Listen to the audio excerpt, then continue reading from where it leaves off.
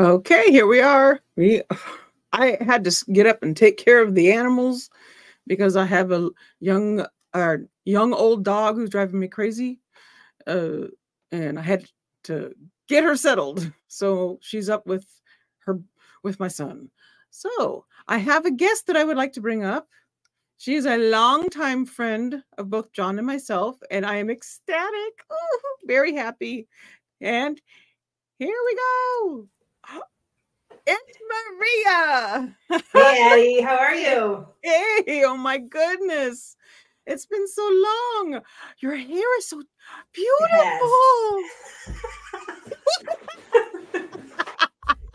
I love it. I'm trying to compete with you, Addie. I'm trying to compete with you. I got a long way to go.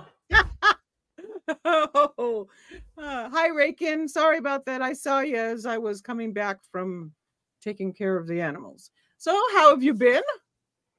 I've been good. This is the first time I've even been on camera since like November. So just dipping my toe back in. But I am all about this trial. So yeah, I'm so today was like the day that has probably given me the most. Every time I come back on camera, I look like I just went 10 rounds or whatever with Mike Tyson. Yeah, I don't know what I was expecting from Zulema, but it wasn't this. I don't know what she seems very it's like soft and tiny, in the way that she communicates. And, maybe that's why she was easy to manipulate. We know that that's what Chad likes to do. Let's find women and blow them up, make them think that they're all of these spectacular things, like they can control the weather, for example. Yeah. I wonder how long it hit her before she was unable to. Probably the first time a rain didn't happen when she thought it was gonna. Oh, crap! I thought I had it. I can't imagine. I cannot. Oh, actually, I can, but we won't go there. So this, I don't even know. The yesterday's stuff was also a doozy with Melanie and her husband Ian. And Ian, yes, the Pulowskis. There's too many Melanies. That's my problem. Is I got to figure out who's who and well, yeah, they've been saying Gibb. They've been saying Gibb lately for Melanie Gibb, which is, I mean, it's helpful, but it sounds weird. So yeah, I got to see if I can. Let me see if I can make this. Oh no, that didn't work. Hello, I'm trying. Hold on. Oh, I know it. Hold on 1 second. I gotta do something in settings to get that back. Usually it's on the bottom of the screen there. You can just pick one. Beep, boop, boop, beep. Yeah, I got rid of one. Oh. There we go. You can only have 8, and I got to playing around trying to figure out which one fits. And then I went, oh, I don't need that one. It's just me up here. So that was a bad idea. So there it is. It's back. I do want to say you've been doing a good job. Being up there by yourself is hard, and you're never sure if you're doing a good job, but you are. I think you've had a good strategy reading, what is it, Nate's tweets or whatever they are. I don't know. Yeah. Going through that way. It's been really cool. Or when you've had questions that have randomly popped into your head and you just research them. And it's like, that's great. No, it's helpful because sometimes I'm like, yeah, I would like to know what that is too. Yeah, what is that? So it's been kind of cool. Google is my friend. I Googled the silliest stuff. I also Google some stuff that might be true crime. People, do not ever let your computers get in the hands of the law. They will think that you are the next unaliver because that's the stuff we look up. I mean, I've got pictures that we edit out of everything and blur over and all this stuff. And all of a sudden, people don't understand what it's like to be in this this world if you're not used to it, especially if you've been working in it and being the editor and all that stuff for so long. There's a lot of stuff on your computer that you probably you kind of go, maybe I need to click delete. No doubt. No doubt.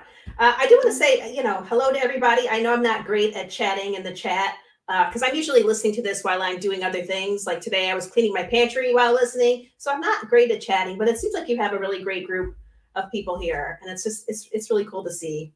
It's a lot of the people that are here with me are people that were from elsewhere that we don't talk about, but they've come over this way since the change. So you know, the channel's been sitting around for a long time. I started it in 2015 and then worked an actual job and then didn't have time to do anything. So it's been a little, you know, dormant. And so I get comments about, you're only getting this many views. Well, I know, because it's sleepy. I'm trying to wake it up. So, yeah, Mondays is a hard day for me. Yesterday I was like, okay, I have to be chipper. You know, you get through the weekend and you've had all your fun and stuff, and Monday's the day you need a recovery day from your weekend. I needed a vacation from my vacation type That's of thing. funny. So, but yes, this trial has been a doozy. Did you listen to the Lori Vallow? Because there was no video for that. It was only audio. I did not. I did not. No, I just got like the little excerpts here and there. But yeah, no, I wish I had, but they're giving us a lot here. I think what I'm thrown by is this is Chad's trial.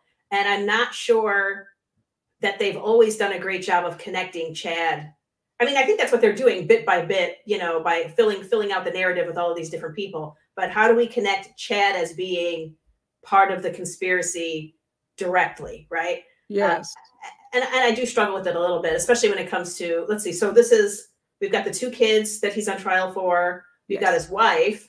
Is Charles part of it as well, or no? Charles is going to be a separate trial, and it's in Arizona. And Lori is going up for that whenever the date's changed. I don't remember what it is. If anybody in the chat knows the date, if they've given one, I know it's been pushed. I think it was pushed.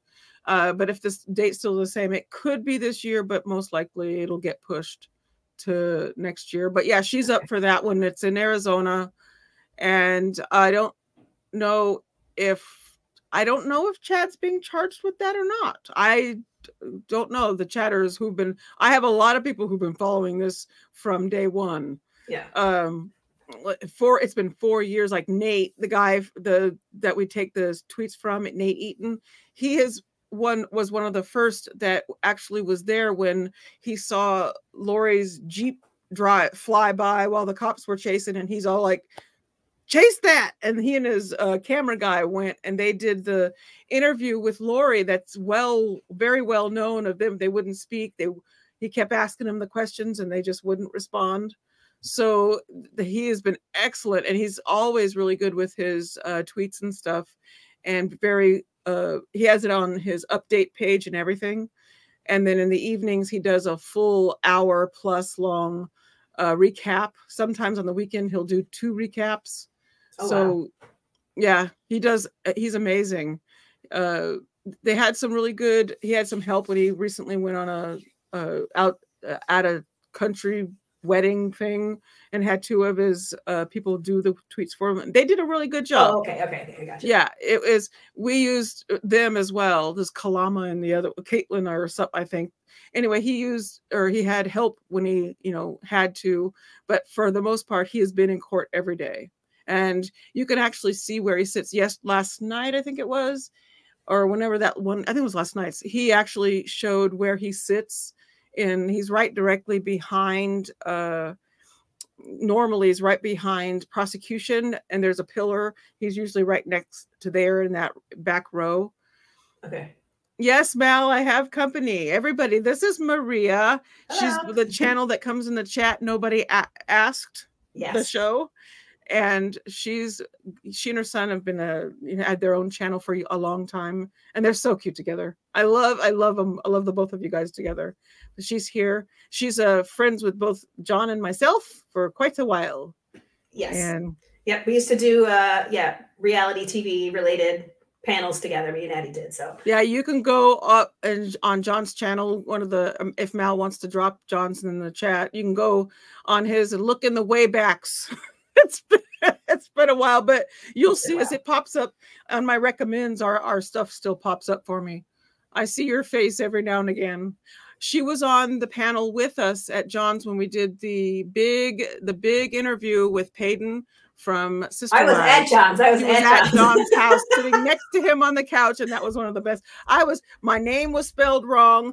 I hardly said anything, and I get raked over the goal. Why are you even up there? You weren't saying, because it was John's it was a thing. Well, yeah, we didn't know that's what we were going to do that day. We thought we were doing a recap, and suddenly it turned into something else. So that was a cool one. Yes, it was 3 hour long. And it's been all over. Our faces have been on entertainment, news, people, all the things. Oh my gosh. I wish we had better lighting that day. I was like, I look terrible. And I'm on entertainment tonight right now. And my name is spelled wrong. It said Maria Yates on the screen. So it didn't even have my name on the screen. So it was all wrong, but it was funny. Yes, it was a great one. And it still gets major views. It's still a thing. It's out there. They're still quoting it, and the kids are all like, yeah, that one thing Peyton did. But it was great. So if you guys have any questions or whatever, anything in the comments, just let us know. And as we go along, what time did they say there? It's already 12:07. I'm trying to keep an eye. They said 1 o'clock, I think, was their return time. Okay. And then, yeah, so we got about an hour ish. Okay. So, but yeah, this is the case itself. I have in my past, in my world, and along the way, have met people who are very similar in beliefs and stuff like this. So it is a thing that happens. Wendy says, I remember. That is not my name, but this is what it was that day. It was fun. It was a little thing. It was a whole thing they had. But then we got distracted by the fact that somebody was coming up with it. I think we had 30 seconds, and then we weren't expecting that he would actually say yes. Yes. Yeah. It was like, oh, okay. So then, yeah, we were unprepared. We were flying by the seat of our pants, but it was a good time. And yeah, obviously Peyton liked to talk. So yeah, very much so. And a lot of what he has had to say is pretty much what's been happening over this whole past year or whatever it's been, since all that stuff came out. But Reagan has a question. Maria, weren't you in a motorhome or something during the time waiting on a remodel? Well, we were building a house. It wasn't a remodels, but yeah, I was in a motorhome, but for that interview, I was actually at John's house. So yeah, she went she visited him. She got to see the cottage, just like I have seen the cottage. Yep. Yes. Yep. So yes, D Green, we're here together. This was an impromptu, hey, let's do this. So why not? Yeah. Yeah. I just want to give you support, Addie. That's all. I think you just have this great, I don't know, there's this lightness about you that's just fun to be around. And, I think you do a great job at this. I like that it's a little more personal than some of the bigger channels in the comments, right? So people can, it's easier to go back and forth with each other than it was with, other channels where it's going so fast, and you've got to slow it all down. You used to be the one slowing it all down, and you couldn't really shoot the breeze in the same way. It's not the same community like it is here. So I think this is it's just a cool thing that you're doing over here that I want to support. So okay, what I got to for just a second. He's getting the dogs again. They keep getting free. Go, Rocky, go. So if I'm not mistaken, I think the other charge against Chad, because I think there's the conspiracies, right, for the murders, but there's also fraud, which I'm assuming is around the insurance, which is why they have brought up insurance at different points. And I get a little confused by what his lawyer's trying to do sometimes, where he's really making a big deal about what upstairs means, as if that's going to impeach the witness by them saying upstairs all the time. No, upstairs is above the garage. It's like, okay, I don't know. I'm not sure how he thinks that's going to get us to think, well, then Chad didn't do it because upstairs. That's one of the ones that confuses me, that he seems to really hammer that home a lot. So have you seen pictures of the house? I have not, but I don't even, does it matter? We're even Nate, who does have photos and has shown them on his lives and stuff, and he's circled, he says, even though Pryor says, and by the way, Pryor owns this house now. Yeah, I saw when What's her name got that in there? Was it Melanie? I can't remember. Yes, because well, you own it. You should know. Yeah, I was like, yeah, because the kids are renting from him, and that's how he's getting his funds and being paid for as a private lawyer. Anyway, so this house is this long. To me, it looks like the Ark, Noah's Ark. It's Ark. Okay, yeah, it's a long house. There's this one. It's got one story, and then off of it was an A-frame, a cozy cone. A cozy cone. The cozy cone's in the top, and there's a window at the top. And Nate talked all about where the pictures were taken. That window view is of where the bodies were located, and the window view in the A-frame. Yes, at the top. Then it was upstairs. Yes, there is an upstairs. He doesn't want to call it that because at one point, I think if I remember correctly in the testimony, and chatters can put this in the chat if they remember differently, but I think that one point when he said that Tammy told him, "I'm not feeling good, I'm going to go up to bed." Now, a lot of us say, "I'm going to go," most of us, if you don't, I would say up because I do have a basement, and so that would be up. But right. In this one, the house is one level, and then the new add-on has an upstairs, and there is a whole thing up there where they keep the instruments, whatever the heck that means. I have no idea. But Nate said that yes, there is an upstairs, and he himself cannot really understand why Pryor keeps harping on this and trying to say, or trying to like pull it away from there being this upstairs when there is one. There is. It may not be. I think the reason is because at one point there was a bed. Something was up there. Was a bed and something else, like somebody was living up there. And yeah. I kind of wonder why there's such a problem with that information getting out. Like who was up there? Who was staying up there? Well, okay, but where was Tammy's body when she was discovered? Was it in one of the bedrooms on the main floor, or was it upstairs? See, that's the thing. And that right there is what has not, they were in bed, because he said, his story kind of was, from what I heard, he said that she may have rolled out of bed because right. Maybe he pulled the covers too hard. And then another thing, he said he woke up, or he was awakened. I like whatever. One. Pick one. A wokey. He was a wokey when he said the covers fell off. So that's not you tugging on the blankets and rolling her out of bed. That's the covers fell off because she rolled out of bed and pulled the covers off of him. That's right. The story. But if I don't know if they've actually said where that bedroom was, because he did say up, like she said she was going up to bed, and the only up would be that loft. Okay. So was she up there? I mean, were they sleeping up there? Was that where their bedroom was? I don't know. And I think I wonder if that's part of why Pryor is so intent on this whole upstairs thing not being a thing. I don't see why it matters, right? We know that she was found in a bedroom by Chad. Like none of that, nobody's disputing those as the facts of the situation. He did say that him and his son Garth moved the body, right? But that was more like they put it back in the bed, was the way it sounded. Yes, they placed it back, yes. Yes, not like they moved it to a different room and put it in that bed.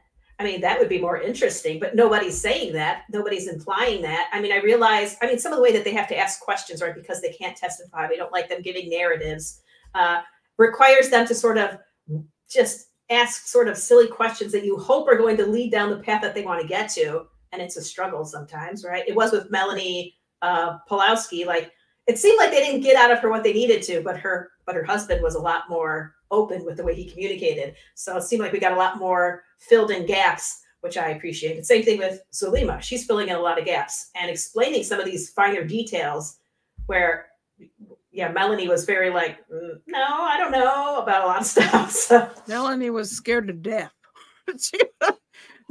I did start reading some of that letter. I didn't know how to go into any recap for this one because there was a lot of information with the two of them from yesterday. And I'm like, I don't even know where to be. I don't want to just sit here and maybe read this, read the testimony all the time, over, but which I do have to do because I have to understand for myself what the heck just happened. And when you're running a channel and you're trying to keep track of everything, it's hard to like focus, hone in. So going back and reading Nate's tweets is what helps me see it, because I'm a visual learner. So, but it helps me too, because sometimes my mind will have wandered away and I'm like, but I don't want to rewind because I'm like, wait, let me just scroll up, see what they put, what was tweeted. So yes, and that's I have my moderator Linda's on top of that. I used to do the same thing and the other thing I used to do in my former life, but she now does that for me in here, and that's put those tweets in so that we can see it at the same time, because there are times when I have to actually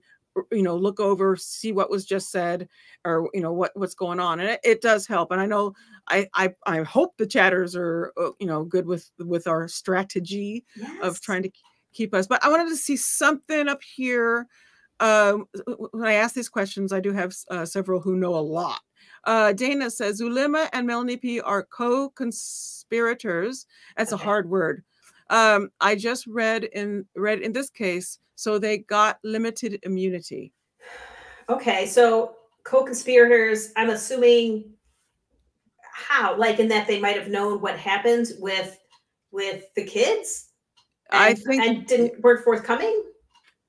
I think that there's something more to it. I think that I wouldn't be surprised if in their mind they're thinking, okay, they're saying these things and this is our belief and stuff, and the body's going to die. But then they're thinking, well, they're not going to really hurt anybody. It'll be natural death, natural causes. So that's, in my opinion, why Alex is being listed as a natural cause. Like all these things. Wait, you said Alex is being Alex's death is being listed. Yes, listed as natural cause. He was listed as the cause. I was like, no. Well, I mean, kind of. For Tammy, yeah, I kind of think there's something more to this. I don't know. I just have this thing. I don't know. Yeah. I have a feeling he was probably there. Okay, so that's all of Zulima's stuff has really kind of had like lots of little details that have made you, at least for me, go, oh. So like, first of all, we're talking about all of the castings, right? These women that would get together and do the castings, and I'm assuming it's some level of prayer that they're doing, communally to try to get these demons out of people. And of course, at the end of getting a demon out of a person, they're going to die. So they're an empty vessel at that point. So yeah, I guess in that way, if you believe that Tylee or anybody else has a demon in them, the end result would be death, I would assume, unless they just haven't thought this through, which is very possible. Yeah, but I think that I think that some of the deaths didn't happen the way that they were supposed to, and so then they had to say, well, because Lori did tell them, well, if we do this casting out, it means that the body has to die, and then that's why Charles had 3 spirits in him. The first one, they casted the spirit out. The first one was Ned? Yes, Ned. And then there was Hiplos, and then there's Garrett was the third. And then who picks these names? I don't know, but then all of a sudden I'm like, nothing scarier than the demon Garrett coming at you. Like, I feel bad. I felt bad for the Pulowski's attorney. His name is Garrett. I'm like, oh. No wonder they chased him out of the courtroom yesterday. There he is. There's the demon. Oh, I'm so sorry, Mr. Smith. I was just kidding. But yeah, so I want to know why that Lori says he had 3. How many times had they tried with him?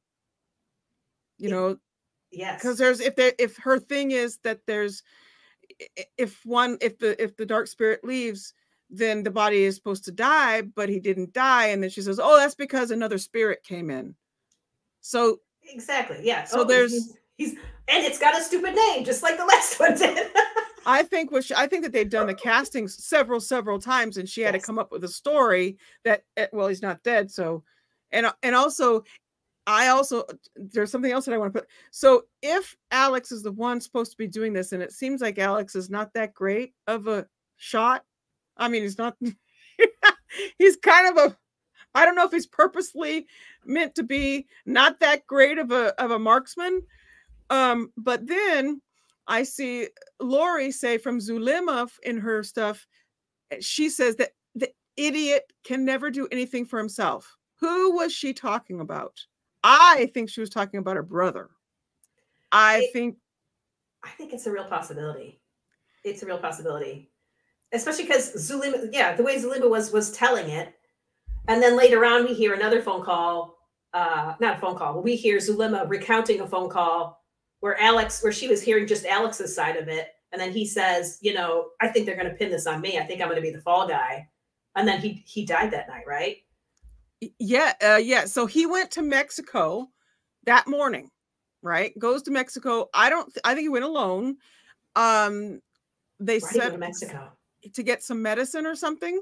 Okay. And then he died, got sick. He got sick that evening. And one of our channels will say they'll give the timeline if he died that night or soon after that. But he got sick that night. And one of the things that he had, now he was did they do an autopsy? Whatever it was, they said that he had a double or embolism, pulmonary embolism in both lungs. And so that's what he died of. They're calling it natural causes. And I'm like, okay, what do you do in Mexico that would give you an embolism? Then I didn't know until yesterday when I think it was Lemon Curd said that he also had pink foam, the same as Tammy. So yeah, I think the pink foam is, so they had fluid in their lungs, right? Both of them did. Tammy did, and I'm assuming Alex did. And yeah, that fluid is what's making the foam happen as you're trying to get the air and you're just sort of aerating the fluid that's in your lungs. And that's why that's happening. But yeah, there's a lot of reasons. There are definitely drugs, you know, interactions that can make that happen, and various forms of asphyxiation that can make that happen. So and the embolisms, if that's what he died for, or that's what they're putting as his death, then what else caused that? So I really struggle with this natural causes thing. I think there's just so much more, especially since he gets the phone call. He has this horrible feeling from Zulema tells us he's down. He's like, he's saying, you know, I guess I'm going to be the fall guy.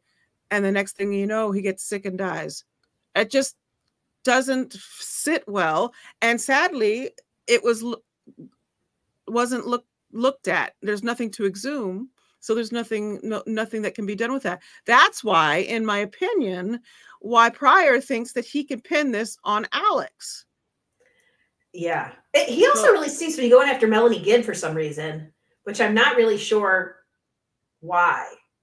You know, I think he wants that whole you know more than you're letting on, you know, because she did leave earlier than Zulema. Zulema was in there for the long haul. I don't know exactly when it where her part, you know, she was still in there. And then I think that Pryor asked, who was it that asked, do you still believe this stuff? Because I heard that as I was doing something, and she's all like, no, I don't. Do you believe you can do, you know, the weather or whatever, you know? Are you the girl with the pointer of the weather? No, you're not her. You don't get to be her. You're not good at it. You're not a good weather girl. Sorry.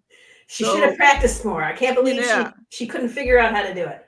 Yes. I also enjoyed her testimony because I was having a hard time figuring out, how did Chad decide that somebody was dark?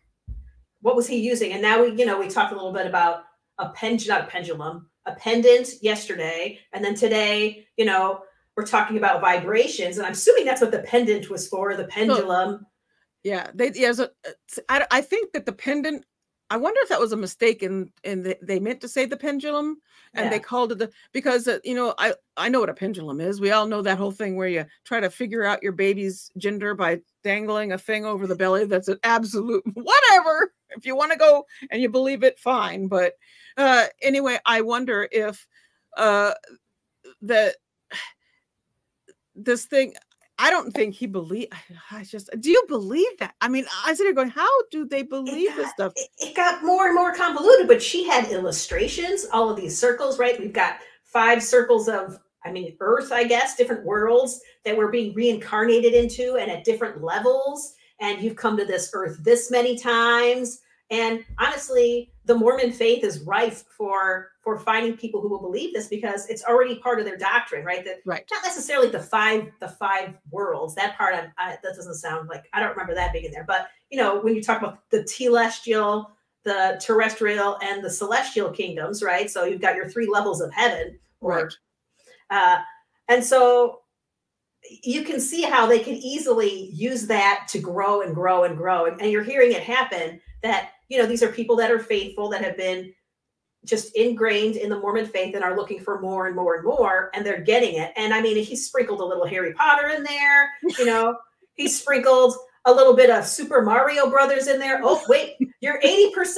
You've made it to 80% to get to the next level. Now you've got to fight the big boss. Okay, let's fight the big boss. And now you can move up to the next level. You know what I mean? It's like, what are we talking about? Oh, yes. And I wanted to put this guy, Rakin says, I wonder if Malachite had anything to do with their passings. It's interesting they all had pink foam. Does Malachite cause pink foam? I don't know. I'm not familiar. I don't know anything about stones and gems and all that stuff. And you can probably hear my dog whining. I can hear her. Oh, this dog. I keep having to tell my son, come get her. She has Cushing's and she's very whiny now. Always hungry and always thirsty. So, but I don't know. I have no idea about the stones or I do know that they do believe like the energy stuff, I guess, like different things. I know that color is also a thing because if you notice, Chad wears different tie colors. I don't think that's just what, you know, Mr. Pryor pulled out of the closet that morning. I think that he tells him, I need a yellow tie today. Tomorrow, I like the yellow tie. That's my favorite one. I'm like, ooh, it's yellow tie. Tomorrow I need the red M tie. There's a YouTuber named Linda from It's a Crime. She calls it the red M tie. Murder tie.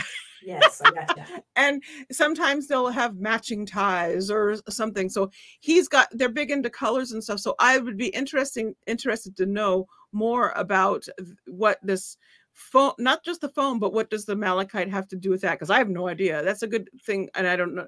Rakin, if you know, you can put it in chat. I have no idea. Let's see. Your channel will get that. They're constantly hearing me. True. You're delightful. You are magic, and you gotta don't talk yourself down. Just believe that you're magic. Chad Daybell believes he's magic. Surely Addie can believe that she's magic. I don't know if you want different kind of magic. Kind of magic. Oh, okay. I think it's fantastic and very helpful. Okay. Linda rocks with Nate's tweets. Me too. Yes, Linda, thank you so much for what you put in there. And she's good about making sure that it's, you know, appropriate timing for when they're talking. Yes. I sit here and go, yep, a tweet came up, here it is in the chat. And then I go, oh wait, I forget that I hear stuff before everybody else because I'm running the thing. So but let's see. Mal says they thought predictions and not like anybody would murder them. I think that's it right there. I think that it was all about what would eventually happen in their life. That's where Zulema and Gib, and then when she heard JJ was missing, and then they tried to, you know, Lori says JJ's with Melanie, and now Melanie's got this thing, and she decided, yeah, I'll go along with it, and then felt the guilt, and then went to the cops. That made her dark. So then now she's out. She wouldn't be surprised if she wasn't in line at one point. Got his pendulum out. Oh, she's dark now. She's dark now. Yeah, wouldn't have been surprised if she would have been, you know, among and got out in time. And then let's see, we got Mel, maybe he ate maybe he ate a bad tequila worm. Whoops. Yeah. Oh, Stevie says, I'll be listening on the, I'm glad you're here with us. Yeah, and so I want to know why. That's the thing. She questions Malachite. I want to know if there's something to that. You know, other than it being an energy stone that's supposed to mean something. If you look, I did look it up when the rings were mentioned about what it meant. And it's just a bunch of the energy with stone stuff. And I forget what it is, but it's like, okay, whatever. Maybe that's what Chad used to make his portal in the closet so that he could get in contact with Glory all the time. What's with the portals? And now I'm in a Marvel movie. I don't understand. No, somebody, I saw this in Nate's chat when this first started. Somebody called it the portal potty. That's what you keep calling it. I laugh every time you say it. I laugh every time you say it. I'm sorry. I have to. I always give them credit, but that was one of those chatters. I think it was somebody with the last name Sorensen. I remember Sorensen or something from the chat. But yeah, it's hilarious. I don't know. This whole portal thing. My sons play these games that have that kind of stuff in it, and I go, oh my goodness, are you kidding me? I mean, you can even Minecraft, you can go through a portal. Ooh, I'm in the nether. I'm in the nether now. Woo! Right. But just, Pokemon Go. There you go. I don't know if I've ever gone through a portal in Pokemon Go. Yeah, Wendy H says Melanie Gibb is not a great person. Oh, I think that she knew a lot more and bowed out at the right time. My opinion, and I forgot to put this up. Hold on one second. Well, I mean, I think when Lori had a different answer to everybody about where the kids were, and then she said, "Oh, they're with Melanie." Melanie's like, "Whoa, why are you bringing me into this? I don't have the kids. I am not part of this." I don't blame her for being like, nah. Especially if they did just believe these are predictions. This isn't. We're going to make this stuff happen. Yeah, and I think that I wouldn't be surprised if the conversation with Ian, with Melanie and all these, when they started feeling like, okay, this is different. I mean, we can believe that these things are going to happen and that people will have this in their, afterlife, and they'll be back and have lots of lives and all this stuff. But you're talking now about the life ending. I mean, and then all of a sudden the kids come up missing. So that right there was probably like, a screech in the brakes for, this plan. And that's why everybody had to go on the run. And then if you heard yesterday, there was a lot of the phone calls back and forth. Nothing was really said in those calls. Those are the ones that Ian was recording on his flash drive keychain stick thingy. And nothing was like really said per se, but it was the intent and stuff of like, we've all got to move around. You can't be here in this part anymore. It's now considered, what is it? Rexburg is going to go through earthquakes and whatever and all this stuff. And that's when I guess people are going to starve at the McDonald's over there in Rexburg. He can see it. He can see the future. It's going to be bad. That McDonald's. Oh, that.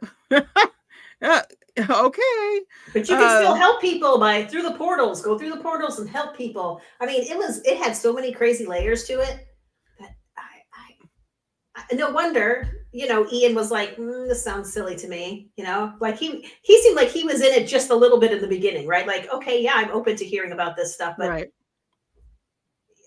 But it's fantasy land. It's fantasy land, and of course. Okay, I was talking to my husband about this trial, and there's different points where my husband goes, how come their spouses didn't talk them out of this stuff? And I'm like, well, because they killed their spouses. They killed the spouses that would have talked them out of it, right?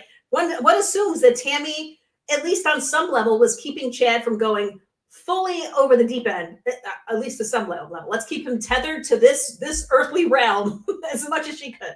And that Charles maybe was doing the same thing for Lori, because they're both cuckoo dookuos. But now Lori and Chad have found each other. They're both equally insane, and they're feeding each other with their insanity. And now we don't need these other two people that are just holding them back, that are tethering them to this world when they are supposed to be up in the celestial kingdom. I mean, Chad used to be the Holy Spirit, apparently, in one of his past lives. I don't know how that happens. Yeah. Oh, well, if you've ever been around anyone that and who does believe in past lives, it's an interesting ride. I will say, it's a thing, and his happens to be the son of Jesus. No, the brother of Jesus. The brother, yeah. But remember, dear one, do you forget that your LDS religion believes that the brother of Jesus is Satan? So is that who you are? Oh, I forgot. Oh, no, he's the other brother. I'm not really mad at the idea of past lives. It's just the way that he's just trying to manipulate every woman he comes in contact with, right?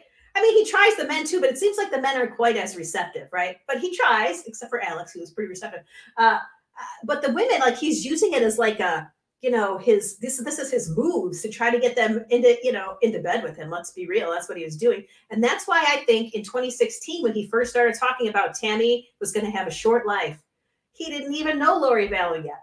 I think it was, what is it, Julie Rowe? I think he had a thing going with Julie Rowe. And so he, you know, because they were both thinking the same kind of stuff. They were believing these big ideas that are a little bit outside of the realm of traditional Mormonism. And yeah, he was getting ready then to oust Tammy, right? He was laying the bait in the same way that he likes to lay the bait to the women, saying, "Oh, I used to be married to you." I mean, he said that to other people. I'm pretty sure he said that to Julie Rowe. He may have said it to Melanie Gibb, for all I know. He said he was married to Lori Vallow like 7 times in 7 previous lives. Of course. And she just ate it up. Ugh. Yeah, the part right there where this whole Julie Rowe thing, there's a whole nother thing. Now, she believes in all of the same stuff, maybe slightly whatever hers are. I don't know. I've never heard of her. I've never read. Don't have a clue. But he likes that. And there was, who was it that was saying that it was hard to see them off? I call it canoodling, like up in each other's stuff, really close and doing this whole stuff together. Canoodling feels like a fine word. Yes, they were a little too friendly, a little too friendly. Yes, and then here's a Tammy walking in, you know, in the back, watching all this happen, watching him be, in my opinion, flirtatious, even though it may not have the same. It probably does. It means the same for him because I'm sure he flirts with everything with a skirt. But seeing this and knowing about this also, so to me, that's another person he could have tried to bring into his fold. But I don't think he would have ever been able to get her to do for him what he has been able to get all these other women to do. Because I think, in my opinion, just thinking, that she possibly is on the same realm as he is up here, wanting to be that guru, that person who has all the stuff. And you can't have 2 gurus. Sorry. I think that, you know, she does believe that she's got her own stuff going on, and he was enamored with that. And so he was kind of looking at her as maybe, you know, maybe I can, you know, try and bring her in, but no, you can't have 2 gurus in the same level. It doesn't work. So let me see. We got Rakin. Let's see what this is. I believe Melanie Gibb was knowledge beyond our awareness. Only her former close circle knows the extent. She only cares about self-preservation, in my opinion. And I'm sorry about my dog. Is probably, everyone can hear my dog whining. Yeah. I'm gonna have to stop her. So I'll be right back. I gotta. All right. I'll just keep talking. Hold on a second. I'll be right back. No, it is interesting. I guess I don't know what the hate is for Melanie Gibb. Really, I don't know if I've seen it. I must. Maybe I haven't deep dove into her enough. I just think they're all just a little bit cuckoo, but I don't know. I think maybe because I thought her husband, when he was on the stand seemed normal, you know, and what he said about his wife seemed like, it made her seem like a normal person to me. And the fact that, you know, she did go to the police and say, okay, I don't actually have, you know, I don't have JJ. And even when she did indicate that she might have had JJ, she didn't say she was where Lori said. So I don't know. I'm curious to know, you know, what I'm missing in terms of Melanie Gibb. But I guess I'm not, I don't know. You'd think that she has more awareness of what's going on. So you think that she knew what happened to the children well before she came forward to the police about it? It's a curiosity. I don't know the answer to that. I think Addie talked earlier, and she said that she feels like Chad needs to be exalted all of the time, right? And so he doesn't feel exalted in the traditional Mormon church, and he shouldn't be. So now he has found all of these other ways to aggrandize himself, which I do find interesting. I do think that it was an astute observation by Addie to think of him that way, that he's looking for exaltation. Everybody is looking to him to bless him, to bless them. He's the one that is seeing the future. He is figuring out, he's, you know, how dark or light everybody is. He wants the adulation. I think you got that right, Addie. I'm back. I do with him, with the way he speaks, the way he does these things that he doesn't really necessarily, he qualifies himself. He may not necessarily be qualified to do them. Like with the priesthood blessings, he is a priest according to the LDS Church, because at 18 they all have the ability to be blessed, or to be whatever it's called. You got to come in and they give you your the priesthood. Blessing. They give you the priesthood. Yeah. So that, you know, and then that gives him, I guess, the ability to do that. But he doesn't have a ranking in the church. He was was it like the secretary of the something? He was he was the office administrator or something to that effect. And so he didn't have a place, and he was never really rising up, becoming more than that. And I think that's what he needs. He needs to have that exaltation.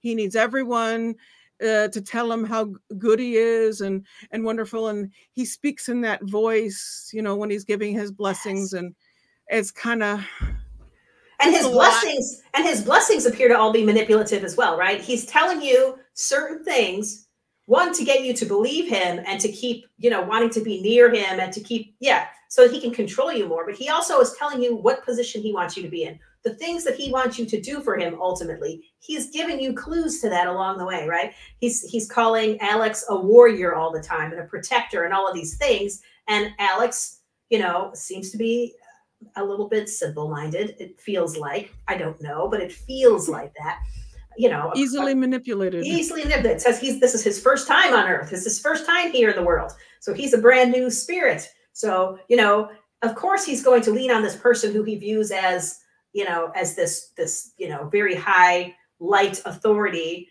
you know, who speaks directly with God and the ancestors. So of course, Alex is going to lean into this, somebody that's giving him importance and value in life. And I think Wendy was talking earlier about Lori's third husband, Tylee Ryan's dad. And he also died under mysterious circumstances involving something related to his heart. You know, something's going on there. They all read just a little bit different, but also just the same enough. But Alex, you know, I think he might have went to jail for an assault of that man, of Tylee Ryan's dad, who was an abuser of some sort. It appears like he was not a good guy. And so maybe initially there was good reason for him to be a protector of Lori. And now it has just moved into the absurd. The absurd. So I think that in the blessing that Chad gave to Alex, I think that there was no, sorry, never mind. Sorry, I saw something. Anyway, I think that there was a lot said in what he had to say about what was going to eventually happen to Alex. I think he was laying it out, the things he was saying, you're going to be this in the next life, and you're going to be this good guy over here, and you're going to be doing this. And it was all about not what he was going to do for him now or whatever, but on the other side of the veil. Very possible. Did he say he was going to have a short life as well? Did he say that about Alex, I wonder? He didn't. From what I remember from listening to it, I don't recall him saying that it was going to be like his life shortened or anything like that. But it was just all the stuff he was talking about was things that he was going to do beyond the veil. And that's a LDS term. It's a whole thing. If you've ever seen a temple endowment, whatever it's called, I think it's an endowment ceremony. There is a YouTuber named No Name Noah. And he went in and filmed, it was like 5 hours or something, I don't know, and secretly filmed the whole temple ceremony, because that's something that no one gets to see. And then he took it into the celestial room and all the stuff. It's a lot, and it's really interesting to see, but it's different. But it's their belief, it's their thing. It is what it is. But I think that so that what I'm getting to is that whole temple thing. It's about veil. There's curtains and there's, you know, sheer stuff and all the whatever. And it's beyond the veil is the celestial room. And that's where that it's all, you know, outside of this life type of stuff. Now, I don't know if LDS believe that people come and go and have, you know, come back or whatever. I know that they believe that they're spirit babies in heaven that come down and get their bodies. And there's lots of spirit babies and there's tons. You got to have all the kids so that you can get all those spirit babies down and get them in their bodies. I do know that is a thing, and why I think that's, in my opinion, why LDS is so family oriented, because of that. And also you got the whole, everybody gets their own planet with the yeah, their own where you planet. become goddesses and gods and goddesses with your own planet. So you kind of have to, yeah. But but anyway, I had a thought with that, but it just with this, it's all connected to this whole thing where he was telling Alex what was going to happen. And I don't know how many people picked up on that. If you know, if you kind of got a hint or a feeling that that's kind of what he was doing with that. But I want to see.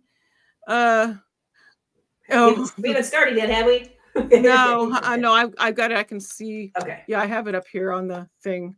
It's, yeah, as soon as it comes up, we'll just switch over to it. Wendy, yeah. That's a question. Yeah. Oh, so Wendy's, I wonder how long it would have taken for Chad and Lori to have tried unaliving one. See, now, a thought popped into my head during this whole thing. And I have a feeling that Chad wouldn't have stopped with Lori. I think that it would have just kept on. He's a serial unaliver. At least he's got the mentality for it. And but he didn't start until Lori. There's, at least I don't see any indication that he still has anybody else, is there? Well, he started saying in 2016 that Tammy was going to die before the age of 50. True. So he had started this whole thing way before he even met Lori. Lori was, he met her in 2018. So there was 2 years that he was going through this, telling everybody and all of his little convention, whatever the, you know, conferences and stuff, that his wife wasn't going to make it to 50. She died at 49. Yeah. So you're right. You're right. So he clearly did have it in his head before Lori got there. Which is the reason that I thought, well, he knew her in 2018. So I wouldn't have put it past him that he would use her till he couldn't anymore, until she saw the light. She's never going to see the light. Yeah. I think she would have taken him out first. I think. That's another thought I had. Maybe they'd have taken, like, they'd taken each other out. Unaliving one another is perfect, what Wendy said, because then it'd come down to, what is that movie with the two that are fighting and they fall down like in the center thing, and a big old chandelier crashes on them. It's the two fighting with each other. It's a whole movie a long time ago. That's what I picture in my head. War of the Roses? Is it War of the Roses? Yes. Yeah. Oh.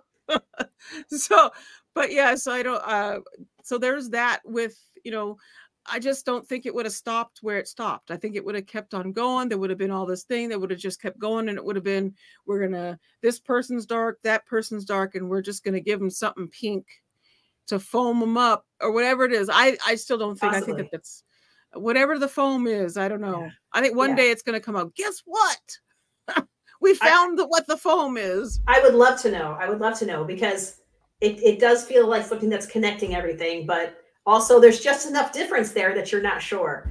It is weird to think about when you think about when Charles Vallow died to when Alex died. We're talking 5 months. This is a 5-month stretch that all of these things happened. It was like every about 3 weeks, somebody was no more. It is crazy when you think about how fast it was going. It was like Charles, Tammy, I think somewhere in there, you know, Melanie's ex-husband was, you know, shot at. And then, then the kids, Doom, you know, one kid, and then a few weeks later, the other. And then it just boom, boom, boom, boom. And it is crazy when you think about just how fast, what a short time period all of this was happening in. I mean, it felt short just when you think about how quick Chad and Lori got married. But when you really start stacking those dates up on top of each other, it's absurd. It's absurd. I've had to, during this whole thing, I've had to keep the timeline up because it goes back and forth so many times between the different things that I can't put like, okay, this happened, and so what's the time? I've tried to keep dates like Tammy's death and JJ going missing and the last time David Warwick saw him, that kind of thing, and trying to keep, because you got them placing them here. What they're trying to do is they're trying to place these people here on a timeline that is just everywhere, and it is frustrating, and it is like I cannot, especially for somebody who cannot remember dates. I cannot remember my own. Oh, yeah. Speaking of that, today is a friend of ours, Cody Yates' birthday is today. Oh, happy birthday, Cody. So tonight on John Yates' channel, we're going to have a birthday party for Cody. So Cody Yates in the background husband. But anyway, so with this, there was something that I saw. I wanted to see this right here. So I'm thinking the same thing, whether Chad unalived Tammy or was an accomplice, he can't function among the general public. He'll probably start casting out demons again, probably in jail.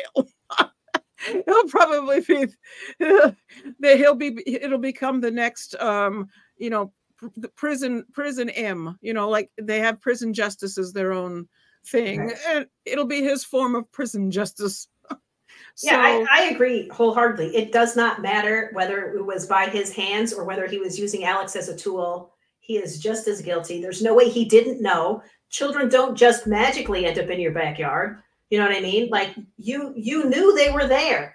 There's no way you didn't facilitate that happening. There's just no way. And his lawyer's doing nothing to separate him for me, you know, saying, well, yes, we can all acknowledge that he was a cheater and he wasn't maybe not a great person, but that doesn't mean that he did all of these things. Right. How did the kids get there? He's been unable to separate Chad, you know, from the events to me, you know, from at least that portion of it. You knew. Yeah, I think that we heard, I think it was prosecution. I forget who they were talking with, but they were mentioning that Lori said they were going to go on this trip, and then Alex was supposed to go with, was it no, it was Melanie. I guess it was Melanie during her testimony, that they were supposed to go on this vacation or go to Hawaii or what. I think it was Hawaii. Yeah. And he said, or she said, Lori said, no, Alex is staying home. He was supposed to go, but he's staying home. Chad needs his help. What was that about? So right? The implication. And that is another one of those things where they left it up there for the jury to keep at the top of the thoughts. You know, when you're in these, watching these trials, I always say we're the 13th juror. You got to sit there and look at this. And when they say move to strike or whatever, you know how difficult it is to move to strike stuff once you heard it. And they know exactly. that. They know that even though you're not supposed to, but if you're a human being, you're going to go, okay, I can't think of that. But with the with this thing where he was helping, you have Alex and his phone pinging. Now they went through all that, the stuff where his stuff was pinging from the location on the property where JJ was in the pet cemetery. Now they tried to say, well, you can't. It's not necessarily an exact ping. It's, you know, within a certain area.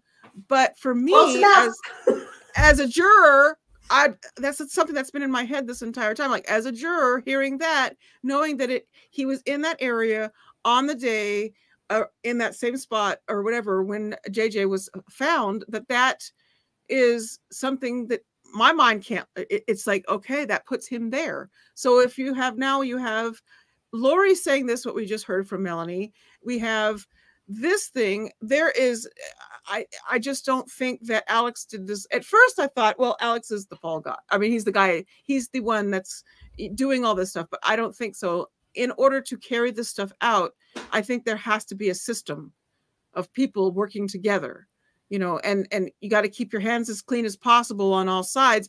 I also want to know what this whole thing was that I think it was Zulema brought it up, or was it Melanie again, about the shot for the paintball gun, and Brandon was supposed to be 5 something away. Like it wasn't supposed to hit. Remember, she was supposed to miss. Anybody remember those? I do remember that, but I don't actually remember what she was. I'm not sure if I followed what she was getting at. I'm like, to refresh me on that one. Right. To me, it felt like she was trying to say that the intention wasn't to take him out. The intention was to say it didn't happen. It missed. That somebody tried, it tried to be this thing. So that's God's will, right? If it missed, then that was God's will. He's right. And so now she has a good, so it would have been the next thing, but she'd passed that night right after that. Right. Wasn't that the same night? I was mentioning these things and see what the chat says if they're following me. But I think that timeline or whatever, I didn't understand the 100%, but I think that's maybe what this thing was. He was supposed to miss, and I don't understand why. He was told, from what it sounds like, that he was told to miss. I don't know. I'd like to. Okay. So I think I get what you're getting at. Yes. Is that you think that that's another way that they were making Alex look culpable, look like he's the fall guy, looks like he's the one that was trying to take a real shot at her when he was just sent there to miss and to deflect so that it didn't look like Chad did it. Is that what you're saying? So yeah, because he's got they have him doing things and talking about things and why his gun jammed or whatever, misfired or whatever because of cold, and he looked that stuff up, and all this stuff fits and places him there, in my opinion, even though they were really trying to, Pryor tried to deflect that by bringing up first it was the autistic child in that neighborhood, the autistic teen, and then the bipolar teen, and tried to throw that in there that really, but I can see, so I kind of think that's just how I kind of see it in my head, is that maybe they said he knew when he got this call from them that Zulema mentioned that or was it Melanie? No, Zulema, because they're married. That's right. So when Zulema, he gets this call and his whole demeanor changes, he then realizes they're going to pin it all on me. And I think that's what Zulema is trying to say, is that they are all involved, but he is going to be the scapegoat. He's going to be the one they're going to stick it on the back of and run with it. And then they were just going to go off into the sun. So we are about, they're about 5 minutes off usually, so not too bad. So we got a little bit, and I can see it. We can actually put this, let me see. I'll find it. Yeah, now we can see it. We'll go with that. Yeah. So we got, that's just my kind of thinking and trying to put all this together. Usually when I'm watching trials and stuff, I try not to put my own opinion on, normally, because that's what, you got to kind of look at the evidence or whatever, but we know all this stuff that happened for the last 4 years and stuff that's been said in the media, and Melanie going on her live with Nate. Remember, that's another interview that Nate Eaton did with Melanie Gibb. He also did interview with both Melanie and Ian Pulowski. He actually spoke yesterday and said that he had done an interview with Julie Rowe. Okay. But things in that time frame, when he did that interview, stuff started happening and things changed so quickly that they decided not to publish that interview. And they're now trying to decide on whether or not they're going to actually publish it. And I think it should. I think it would be interesting for us to see. I'd love to see Julie Rowe's interview with Nate Eaton, just to kind of see where her head was in all of that, and if there's any connection with her in that at all. I don't know. They're not really saying there is. Is she going to be a witness? We don't know. I have no clue. It'd be interesting to hear her side, and I may have to Google her and kind of get an idea, just to kind of see who she really is, because I have no clue. Never heard of her. But I don't normally follow this kind of stuff, but I just want to see where she, like her brain and how her brain and his brain could have worked together. Oh, I think she's just like that. I think she was very spiritual, but spiritual in a way that feels delusional, like just, you try so hard. Yeah, go ahead. yeah, I do try. You don't want to offend anybody, but it takes it to a level that it doesn't make it doesn't make sense to the vast majority of the population. Yeah, I think she might talk to the dead, or she might see the future. I think she's one of those people that has extra gifts, which I'm not saying they're not real, but they're hard to believe, generally speaking. So right. I've learned over the years to leave my judgments. If it's your faith, your belief, that's your thing. As long as you're not out doing this kind of stuff. Exactly. Then I'm exactly. good. And now you've got me all messed up thinking that maybe Alex didn't do any of these, and that he was never, I swear, he was never alone in any of these circumstances. There was always somebody else with him, and so we see him, he's with JJ, and he's just, hugging the baby to sleep, right? We don't know what happened before that. We only see this part. We only see the small portion of what happened, he maybe none of it was him. He comes into Charles, the fight with Charles and Lori and possibly Tylee. He comes into that scenario that's already happening, it sounds like, and it's like he could be a patsy all the way through. He can never do anything himself. The words of Lori. I want to know. I'm telling you, that's Alex she's talking about. That's her brother. I think you've just decoded something for me, Addie. You've decoded it. You've broken something down, and now I can't stop thinking about it. So that there's so many avenues to this whole thing and thoughts and whatever that you can like really break it down and just go, I can see this happening because she said this. Well, we'll look at this pulling it out and looking at each portion. I remember a couple of days ago I was reading. It was when during the JJ stuff when they were talking about JJ. I barely got through that. I will tell you, I did internally cry. And I got verklempt a couple times while reading that. That was difficult when they were talking about the parts where what happened with the kids. That was a lot. But there are so many questions that I have as to why things were done the way they were done. Why was he taped? Why was all this stuff done? The manner in which, what is that? Well, it's interesting you say that, because I think today, I think I missed when it was said, but I thought in the, when you were doing the tweets where it talked about the different ways of getting the spirit out, right? After the casting, there was fire, and there was like several different things, right? And they haven't talked a lot that I've noticed about what was done with Tylee's body, but it was bad. Right. There was more, it seemed like a little bit more love and care was taken with JJ's body than with Tylee's. And could it have been because, one, they did Tylee's first, but because they still believed that they were casting spirits out of her. Okay, well, now let's try fire. Now let's try all of these terrible things.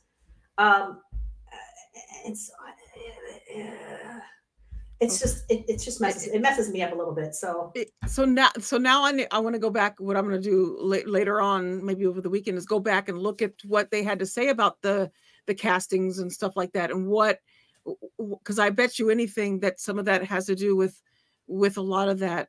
I felt like with Tylee there was something different in the way she was handled.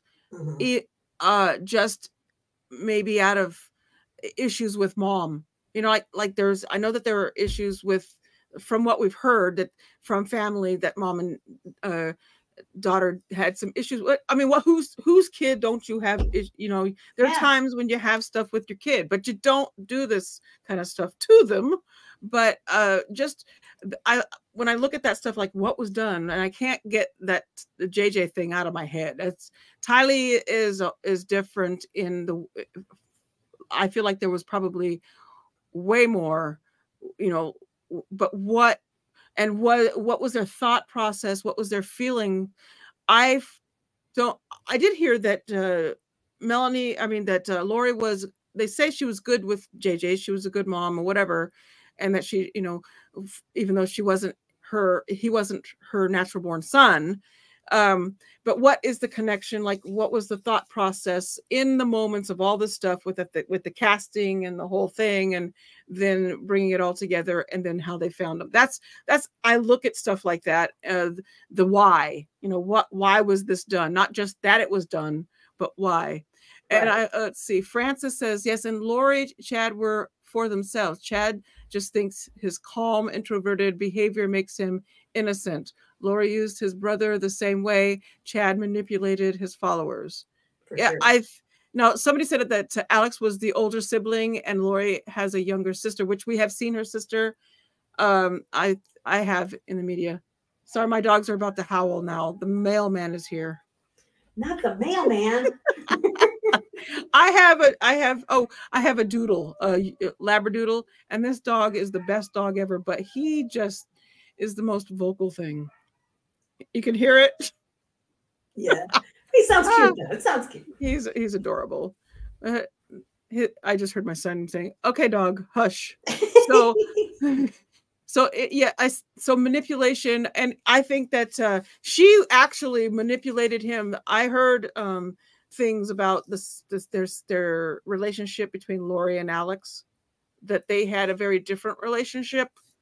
What are you saying? What are you saying? That that people would see them together and they would be more, I don't know. It seemed like more than just brotherly, sisterly love. Is that what you're saying? That they had this thing that yes, it was like she'd sit on his lap and there was this whole yuck. Yeah. And so there's this whole dynamic that I'm like, she was manipulating him probably in a lot of ways. I think that Laura Whore is what they call her. I've heard. Have you heard that one? No, but okay, but it's so funny. Okay, do you remember when they were playing that that audio of Melanie Gibb and she's talking on the phone with Lori and Chad, and it's starting to get heated, right? And Lori's like, basically, I feel like you're being led by lust, is what she said to her. And I remember, I can't remember the exact words, but what she said, I was like, she just called you a whore. That's what I said. He called her Melanie Gibb in one of the calls tried to call her, was it Cora whore? I think it's their belief. The LDS that comes from the LDS. I believe they believe that Cora whore is Satan. So I don't know that one. Yeah. So anyway, if you go in the chats and whatever, you see people talking like some people call him Chud, which I don't understand that one. But they call her Laura Whore. Yes, it's all up in the because Melanie likened her to Cora Whore from the Book of Mormon, I believe it is. And it's their word for Satan, I do believe it's, or something like that. I thought you were saying that she was the lady, of the evening. No. I think that's what they were referring to, because that is something that she, especially going along with this lines where, she's manipulating her brother by her womanly wiles. I'm sorry to say it. It's disgusting. Yikes. I know, but I'm sorry, but it was out there. It's been said, and that they would make it, I think it was part of the testimony, or it was said in something that it may have been one of the documentaries that I saw, that she had, that they just had a different way. They would say things together and be that way, make jokes in that manner together without being too gross. But it is a, like, only reason I brought that up is because it's another way for her to manipulate is by using that, so. But we're at 10 minutes out and there's nothing yet. And we're still looking at this. So they should be back. Did they say 110, 115? I forget what they said. But anyway, yeah, Carissa, it's all out there. It's all stuff that people have said, or it was mentioned that how they were together and stuff, and by friends, and said that they. Here we go. Okay. Well, thanks for having me, Addie. Thank you so much for being up with me. Thank you. Please be seated.